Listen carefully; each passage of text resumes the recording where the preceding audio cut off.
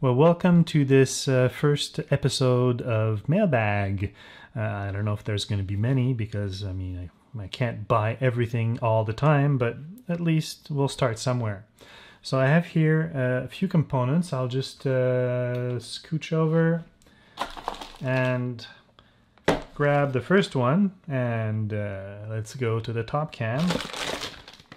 And these are NES connectors. I've already unpacked everything because I ship everything to the office so that way I don't get my stuff stolen on the porch. So I've got this nice little connector with a 90-degree angle, and they were, let me see, let's go check. The price on that is, let's see, yeah, $174 US each, and I got, I believe, 20 of them. That'll last me for a while, I presume. Next on the list, I had 4 of these. These are the flash RAMs, the, let me check, it's the ST30SF040, so the 512K flash memory. So I've got 4 of them. I've received them not very well packaged, but I've tested them on my EEPROM programmer, and they seem to work. Now, I shall be careful with them because, and how much did that cost? Let's see if I go back. That was $4 for a lot of 5 pieces. Hey, I'm one. Oh no, sorry, that's the wrong one. I was gonna say I'm short 1 piece. Not at all. It's this one right here. Yeah, so $152. It's pretty cheap and it works. It's cheaper than Mauser. A lot cheaper than Mauser. Mauser was what, $8? So that's a deal. I'm probably gonna order some more at that price.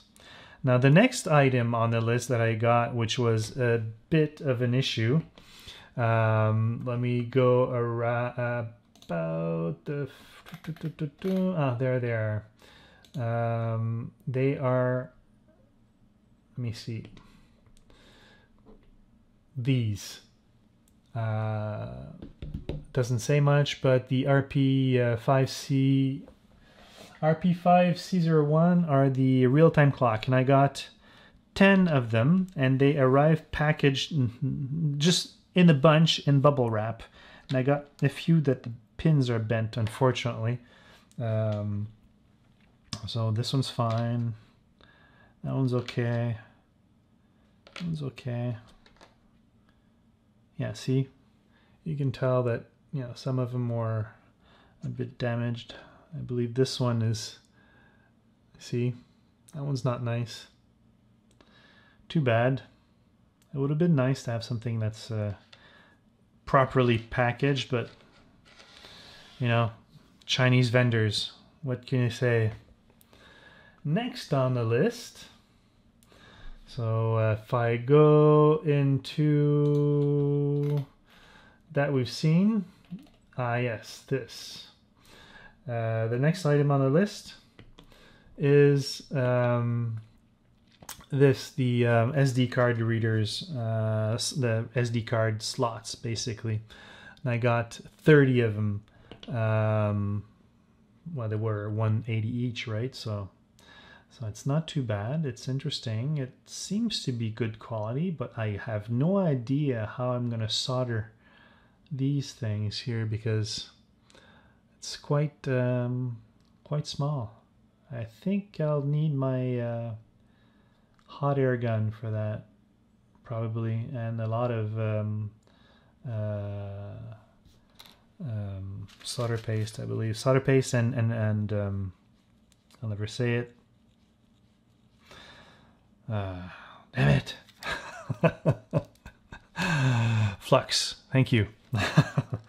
So yeah, these are it. These are the other in the batch. They arrived all torn like this, and I hope that because they were folded, it didn't damage in the corner any of them. Well, worst case scenario, it's like only $1.80 for what was it, 10? That's a joke, really. So next on the list, I shall go to the CH376 at $4 for the lot, and that's 5 pieces, and I got 2 lots basically. Yeah. I opened one up because I tried to record this earlier, and unfortunately I recorded an audio background that wasn't very good. So yeah, I don't know if you can see this, or there's too much light. But yeah, it's SOP package, so it's one of the larger surface mount packages, so that should be easier to, it should make my life a bit easier to solder. Next on the list, next on the list, yeah, this module here. So if I look at this module, this is a CH376 disk read and write module that supports USB control protocol to transfer up to 6 megahertz, yada yada. What's important is, if I look at the camera, yeah, what's important is that it's a parallel input. So basically you have your data lines, read, write, chip select, all the necessary stuff that I can interface directly on the Z80. No SPI bullshit. No bit banging. I really don't like the bit banging idea. It's doable, but hey. So next on the list also is its bigger brother. So if I go here, its bigger brother is the same thing, except it has an SD card reader on it. Yeah. So this is it. I like actually the bigger SD card form factor. I mean, sturdier. It's going to be easier to solder if you look here. I mean, pins are more spread apart. They're more outside of the body. Still have that pin. You can do SPI also. You have your USB. They didn't clean the PCB well. No, but I like it. It's interesting. So I got 2 of those, 2 of each, basically. And that's it for this mail call. So I hope you'll watch my next one, which is going to be, probably I'm going to do one today also.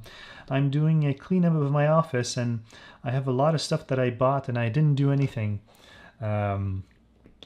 It's basically a mess in my office right now. Oh, I can see there's a few things that I need to clean up there, but there's a lot of things on the floor. There's a box full of stuff that I bought at Abra Electronics, a store in Montreal. Stuff that I bought at Addison or Madison in Laval. So there's a few things that I can show you if you want to see it. So anyways, take care. See you next time.